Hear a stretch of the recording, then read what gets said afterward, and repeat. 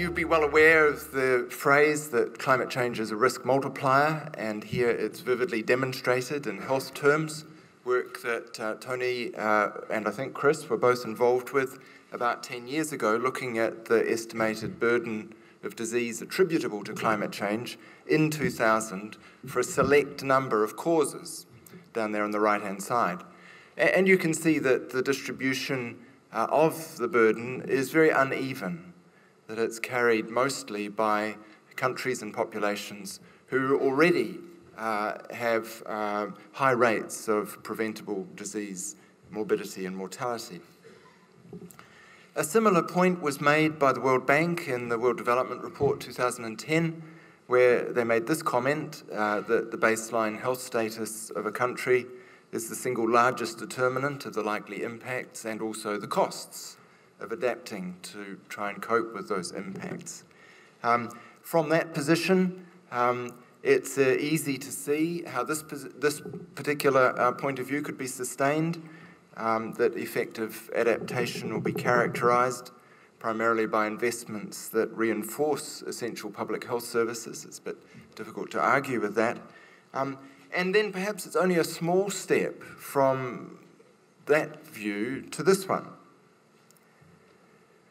which is that perhaps established practices will be sufficient if only we provide sufficient funding.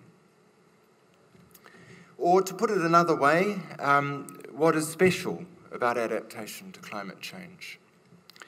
I'm going to propose 4 considerations that I want to talk about briefly. One is the point of scale, which has been mentioned, I think, by every single speaker this morning.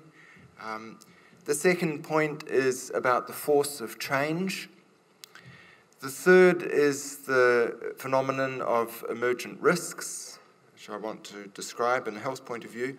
And then the point that there may well be silver lining to a dark cloud, that a unique challenge, I think, is indeed accompanied by some special opportunities. Well, the scale issue, I won't dwell on this because I know you're all terribly familiar with this. 2 aspects to scale. Obviously, climate change acts globally, so adaptation has to take account of distant as well as local effects. And then there's the time issue, well demonstrated, of course, by the enormous lags for sea level rise. And I think Chris Ebi was just making the argument just now that we don't look far enough to the right-hand side on this graph for obvious and natural reasons, but it's important to appreciate that we are talking about a process that accumulates and progresses with such long lag times that's essentially irreversible. Force of change. I've found it helpful to appreciate that this is not a one-off event of the kind that we're often dealing with in emergency management and public health, but it's a new dynamic with enormous momentum. As a result, we are likely to be pushed to the edge of what is familiar and beyond. In epidemiological terms, even if the exposures remain the same in the future, it may be difficult to anticipate just what the dose-response relationships will be. This is the phenomenon of tipping points, thresholds, non-linearities, and so on. And the heat wave in Russia in 2010 is perhaps an illustration of this point. Who knows how many excess deaths there were in Russia at that time, maybe 50,000 or more. Certainly many more than would have been expected, just on the basis of historic temperature-mortality relationships. Also, colleague Boris Revich is looking at this closely. The causes of death are unexpected, that the increase is right across all causes of death, including conditions like cancer, which one wouldn't normally expect to be related to heat, not as far as we know anyway. What were the mechanisms? Was it to do with the power outages that disabled the Russian health system, the interruptions in the medical supply chain?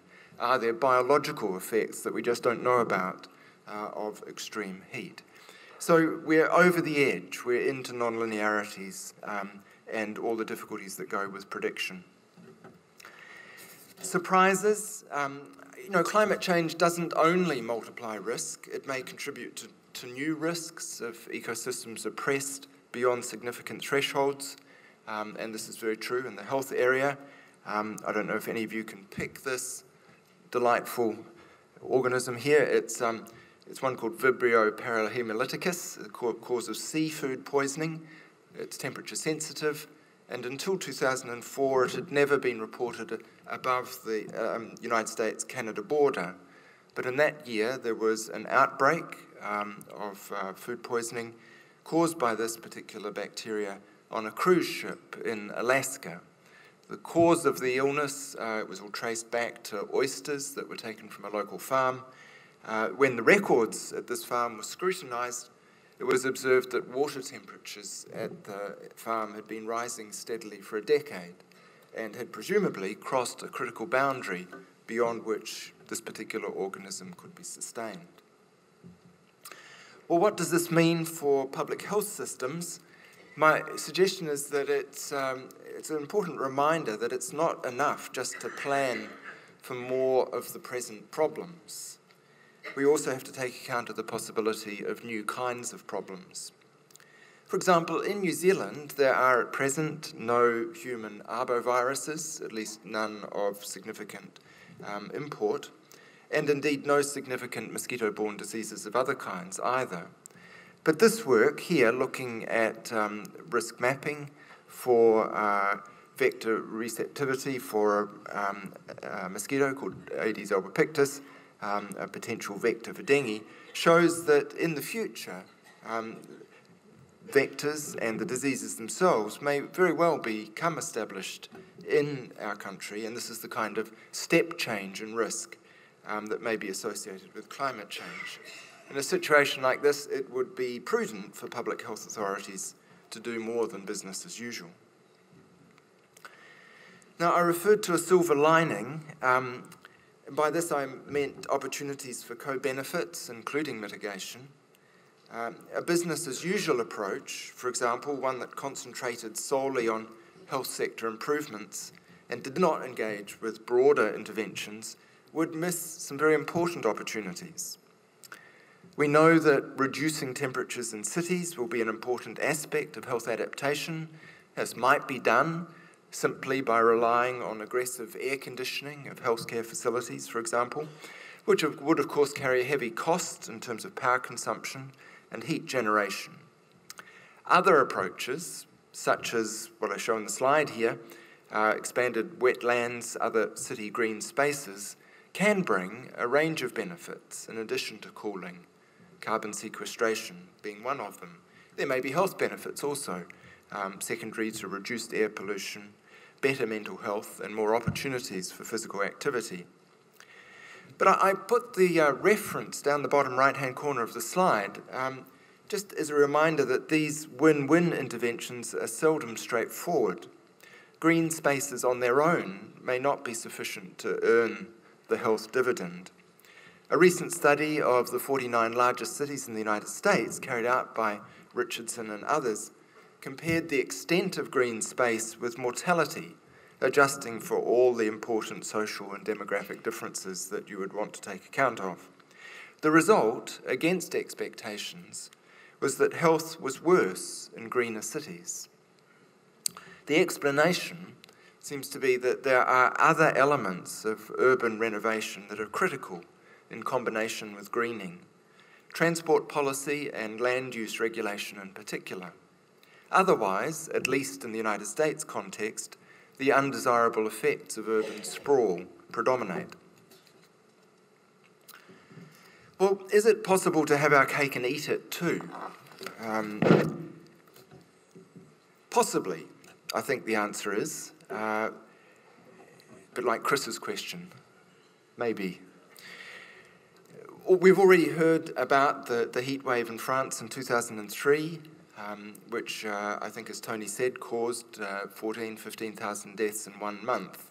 And it's an important reminder that even in affluent countries, extremes and variability in climate can have significant damaging effects.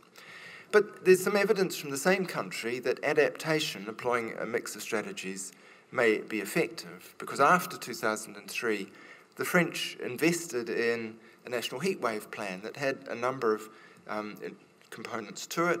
It included the kind of early warning systems that Chris has referred to, improved health surveillance, guidelines for prevention and the treatment of heat-related disease, air conditioning for hospitals and retirement homes, and improvements in primary care.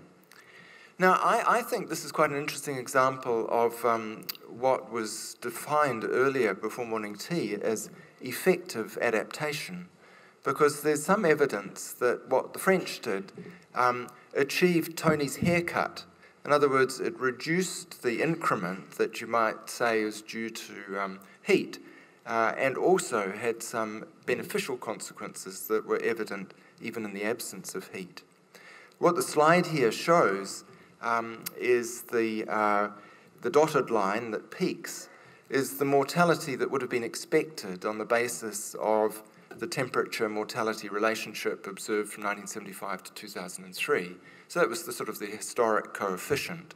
And the continuous line is what is observed, and so the area between those curves represents the savings. And that amounted to about 4,000 deaths that were avoided. What's not shown on the graph is that there were also fewer than expected deaths in 2005 and 2004 when the summers were relatively cool. So suggestion that the changes that had been made produced some benefit in terms of lowering the baseline risk for this population.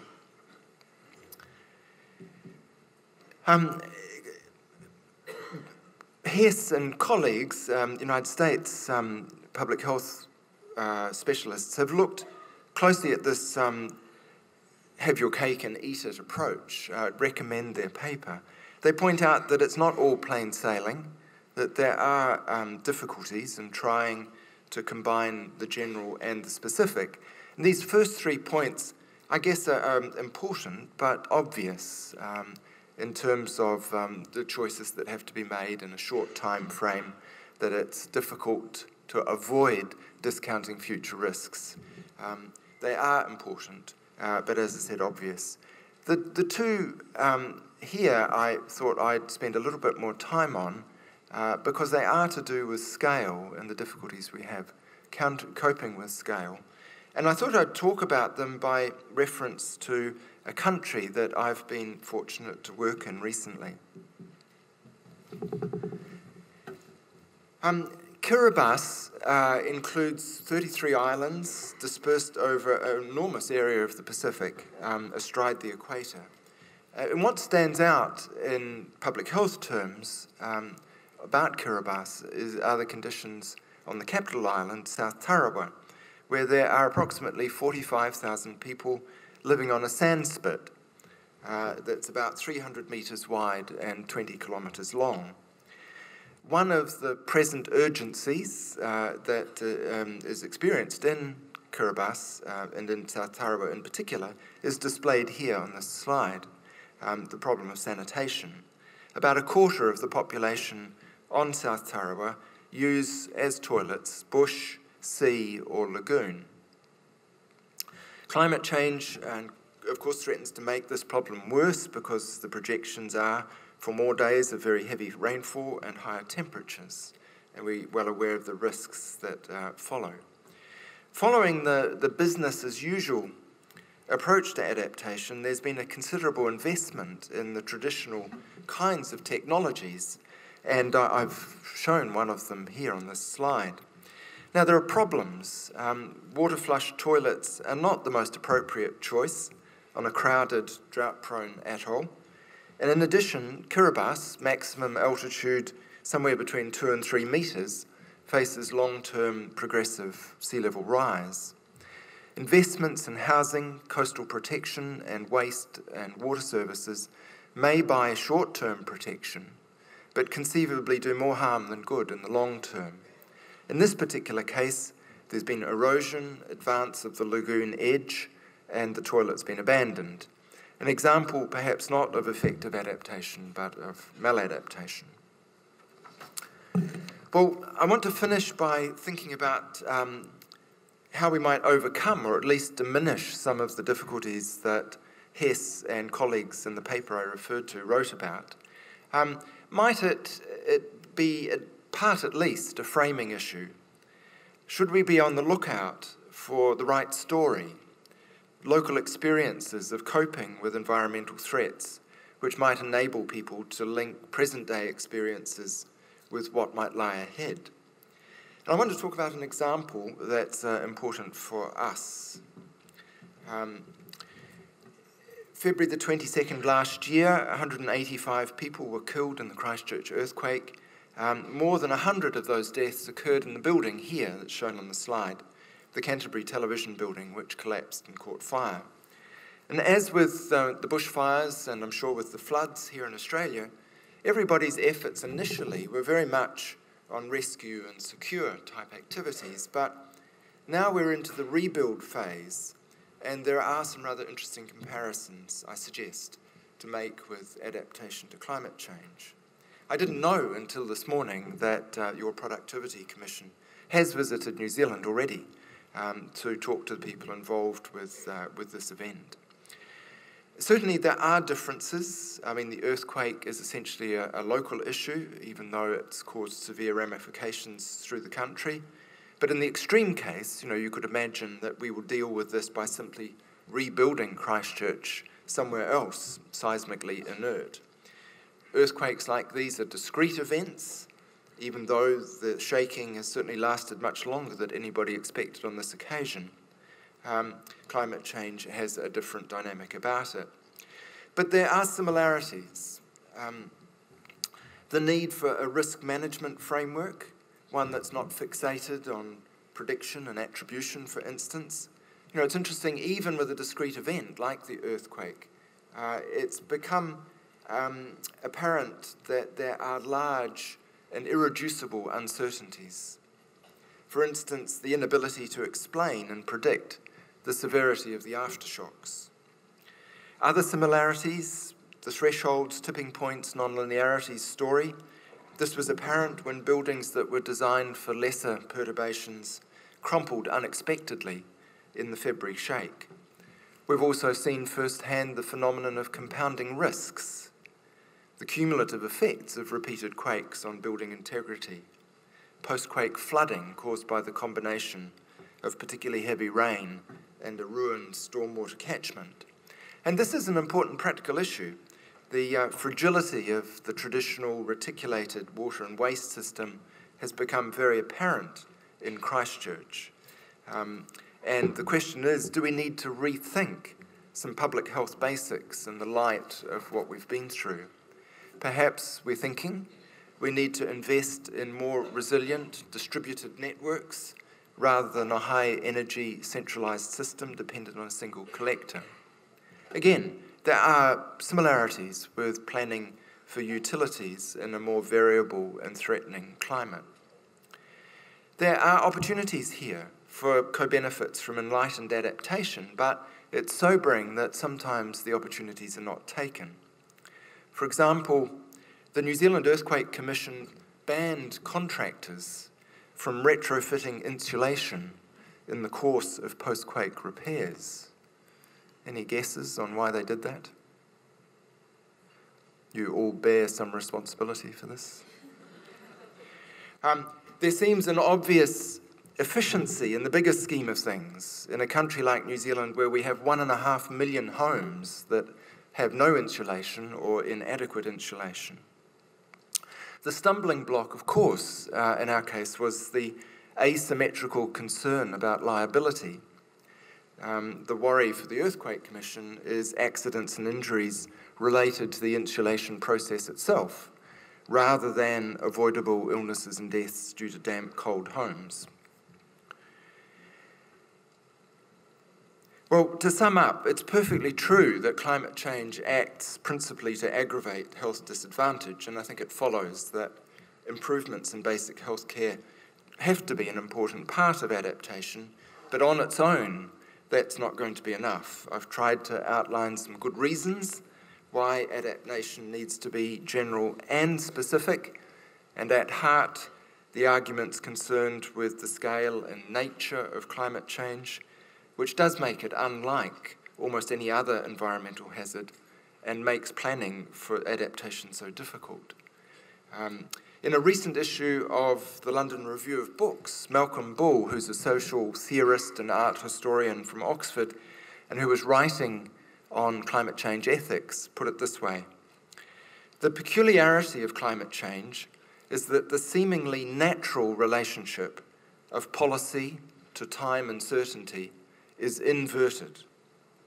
It's precisely because climate change is so uncertain that we have to consider the possibility that it will bring disaster on a global scale. And it is precisely because its impact is long deferred that we must act decisively now." Thank you.